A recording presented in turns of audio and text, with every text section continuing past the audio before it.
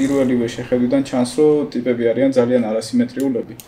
ცხვირი გვერდზე აქვს მოღრაცილი და ანუ აქ ეს წერტილების რაოდენობაც სხვადასხვა რაოდენობით აქვს, ანუ შესაბამისად თან არასიმეტრიულები გამოვიდნენ და რაც რიგისთვის ცოტა არ იყოს და პრობლემატური გამოდგა. ძირითადად კეთდება ხოლმე ერთი მხარე და მეორე მხარეს კოპირდება ყველაფერი. ამ შემთხვევაში მოგვიწია რომ ორივე მხარე გაგვეკეთებინა თანაბრად. მთლიანობაში პატრიკი მაგალითად იყო ორ ნაწილად გაყოფილი და ზოგადად ორ ნაწილად განაკუწებული იყო და ეს ერთიანად რო დასკინულიყო ცოტა რთული ამბავი იქნებოდა. ამიტომაც ეს გეომეტრია გავაყოლე low poly გეომეტრიას, რომელიც იმეორებდა იმ გეომეტრიის ფორმას, მაგრამ იყო ერთიანი გეომეტრია, ესე ვთქვათ, რომ უფრო მარტივად გადასულიყო მერე ეს ნაწილები ამ გეომეტრიაზე ზევიდან. ჩვენ ავტორიქს ვიყენებთ ხოლმე იდეაში, მაგრამ ამ პერსონაჟზე არ გამოვიდა, იმიტომ რომ ძალიან ესე ვთქვათ დანგრეული გეომეტრია აქვს. SpongeBob-ის შემთხვევაში უფრო ნაკლები პრობლემა იყო, იმიტომ რომ უფრო კუბიკური ტიპი არის. უბრალოდ თვითონ რადგანაც აქ ნახატში ვეხატა ეს ლოყებიანი ტიპი. ჩვენს მოდელში გავაკეთეთ ეს ლოყები თავიდან. და იყო ესეთი. ეს ლოყებიანი იყო, აი ესეთი ტიპი იყო. მაგრამ მე რო გავტესტეთ რაღაცა ლაპარაკის დროს ეს ლოყები რომ მოძრაობდა ძალიან უცნაურად ჩანდა რა. ანუ მოგუშვის დროსაც ესე ქვევით ჩამოდიოდა და მე დავუმატეთ ესეთი პატარა კონტროლერი, რომელიც აკრობდა ლოყებს, როცა საჭირო არ იყო, ესე ვთქვათ, ანუ მოგუშვის დროს ეს ლოყები ქრებოდა.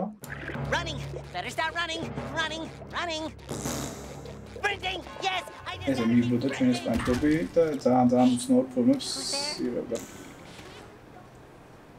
აი ამ შემთხვევაში ეს ფრიანტ კუბიკი რო ხდებოდა, ბევრი ვიფიქრეთ რა გაგვეკეთებინა, იმიტომ რომ თვითონ ეს გეომეტრია არ გვაძლევდა იმის საშუალებას, რომ დაგვეკუბიკებინა ეს ტიპი.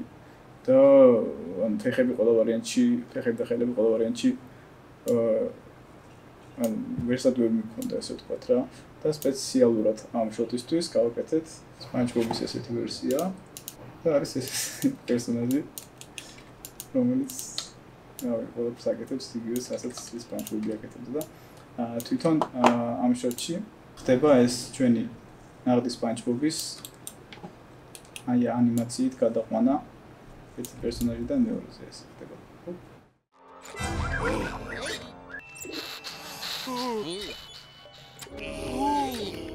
რადგანაც ჩვენ ფანტაზიას საზღვარი არ აქვს, გავაკეთეთ რამდენიმე ესეთი პერსონაჟი, რომელიც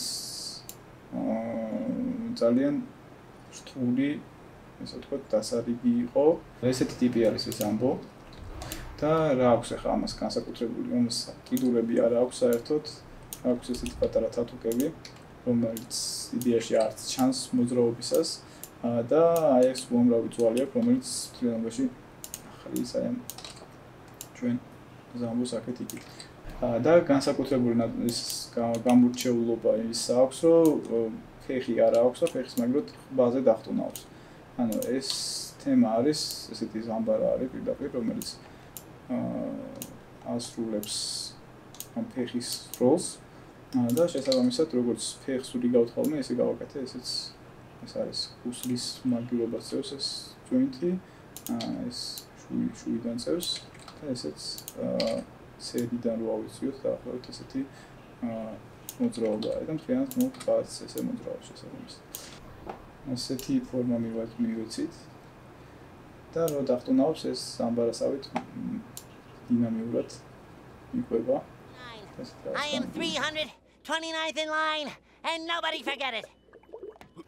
ესეთი ძელი ფორმის პერსონაჟი არის ნუკრი, რომელსაც შვილები ყავს კიდე ამ კვერცხში, მაგრამ ნუ აქ ჯერჯერობით არ არის ანიმაციის ჩავსვით.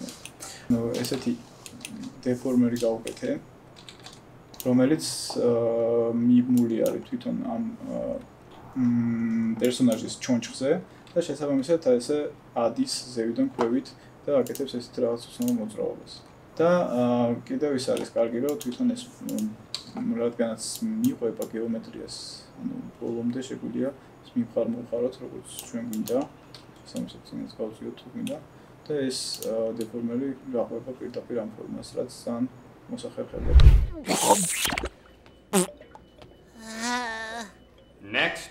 როგორც კი SpongeBob-ის ანუ ანიმაციის პროცესი დაიწყო, მანდვე გამოჩნდა, რომ ჩვენ გარკვეულ ფარგლებში უნდა ვიყოთ, რომელიც აჩვენებს მაყურებელს, რომ ეს არის მინიატურა. მაგრამ როცა გინდა შენი ანიმაცია აჩვენო როგორც მინიატურა, შენ უკვე გარკვეულ შეზღუდვებს ადებ კამერის მოძრაობაზე და ზოგადად სცენის აწყობაზეც. ჩვენთან ბევრ კადრში ჩვენ შეგვიძლია დაინახოთ, რომ სცენა არის ჰორიზონტალურად ესე აწყობილი და პერსონაჟები ან მოძრაობენ, ან იყურებიან ჰორიზონტალურ ღერძზე, ანუ ჩვენსკენ არ მოდიან და ჩვენგან შორს არ მიდიან. ყველა კადრში არა, მაგრამ ბევრ კადრში, ალბათ უმეტესობა კადრში. აი ამ კადრში მაგალითად, აი აქაც ჩანს, რომ ეს SpongeBob-იც და ეს მთელი სცენა ესე ჰორიზონტალური ხაზებით არის აწყობილი. იგივენაირად აი აქაც აქ ხედავთ, რომ აი საკმაოდ ისე დინამიური სცენა არის, მაგრამ მაგის მიუხედავად მაინც ესე ფენა არის აწყობილი და ჰორიზონტალური ფენები არის ეს. და ეს რო წარმოიდგინოთ როგორც სცენა, მივხვდებით რომ ეს არის ერთი კედელი, ანუ ერთი სიბრტყე არის ესე გაკეთებული, გაშლილია ეს სიბრტყე, მაგრამ ერთ მხარეს არის ეს. და ის 3D მოძრაობები კარგი საშუალება გახდა ერთ ბრტყელი სცენიდან მეორე ბრტყელ სცენაზე რომ ისე გადავიყვანოთ მოძრაობა რომ ბუნებრივი გახდოს, ანუ ერთი სცენა მეორეს მიებას. Sure is weird around here. ცოტა არის ესეთი განათება, რომელიც მთლიანად ავსებს სცენას, ანუ კარგად ანათებს. თითქმის ყველა მთავარი განათება არის კონტრასტული, ანუ კონტურებს უფრო ედება ვიდრე თვითონ პერსონაჟებს. ვიცით რომ SpongeBob-ი არის წყალქვეშ და წყალქვეშ არის ესეთი წყლის ლივლივი ბევრი არის და ეს წყალქვეშ მზის სინათლის სხივები რო არის, გრაფიკულად ეს სხივები ძალიან რთულად კეთდება, ძალიან ძვირად კეთდება, ასე ვთქვათ, დიდი ხანი ჭირდება ამ სხივების დარენდერებას და გასუფთავებას და ძალიან მენალებოდა რომ არ გქონოდა ეს. და ესეთი საინტერესო რაღაცა მოხდა მან. მაგაზე რომ დავიწყე მუშაობა, აი ესე იგი მივიღე აი ესეთი წყალქვეშა სხივები. აი ესეთი ფერებშიც გადადის და ანუ თვითონ დეტალიზაციაც კარგი აქვს და გამოჩნდა რომ მუშაობს, ანუ კარგი არის. თუმცა მაგალითად ეხლა ეს რო ცოტა სხვა მხრიდან მივანათოთ, ეგრევე გამოიჩნდება, ანუ დაინახავთ რომ ესე აღარ მუშაობს. ანუ ესე არის ჩვეულებრივად ტექსტურა, რომელიც პროცედურული არის და არ გავს წყალქვეშა იმას გაუსტიკებს, მაგრამ თუ კუთხიდან იქნება მინათებული, უკვე გავს. საბოლოო ჯამში ეს პროექტი რა თქმა უნდა გარკვეულ სირთულეებთან იყო კავშირში, იმიტომ რომ ჩვენი ყოველი შემდგომი პროექტი არის როგორც წესი უფრო რთული, უფრო კომპლექსური, უფრო დიდი.